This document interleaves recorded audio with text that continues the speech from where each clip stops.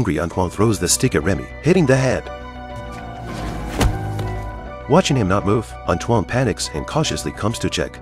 He reaches out and touches him, realizes that he's out of breath. Terrified, Antoine thinks for a moment, then drags Remy to the edge of a rock crevice and pushes him into a deep ditch. Antoine returns home and removes the clothes when he committed the crime, then opens the door to face the anxious Remy's mother. She asked Antoine if he had seen Remy. Antoine shook his head but panicked inside. His family called the police, who took Antoine away the next day. In Antoine's defense, Remy was watching Remy's father shoot the puppy. At Remy's dad's request, the priest had to call everyone together to search for him tomorrow. Antoine is terrified at this point. If the search goes to the mountains, Remy's body will likely be found. He doesn't know what to do but to sneak up behind as they go up the mountain to check on the situation. Luckily, it was dark. Remy was nowhere to be found, and the officers called it a day.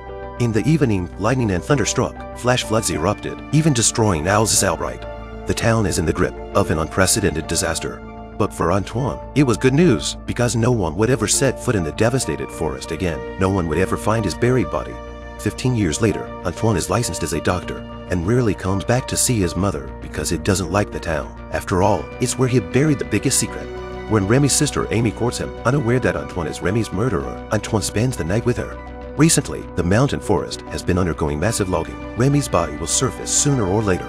Sure enough, that day they found Remy's body, but Amy is pregnant and wants Antoine to stay. Antoine refuses and tells her to abort the baby. Amy threatens to take a DNA test. If it doesn't stay in, sue the hell out of Antoine. Antoine is afraid that Remy will be exposed. That day, he is approached by a doctor who says he knows his secret and will send a letter to the prosecutor's office. To silence the doctor, he buys his clinic. From then on, Amy becomes his wife, and Remy's parents become his parents. The people that tried so hard to get rid of are now family. Antoine seemed to have escaped the law, but for the rest of his life, he will never be able to escape his conscience. Will always live in the shadow of he killed Remy.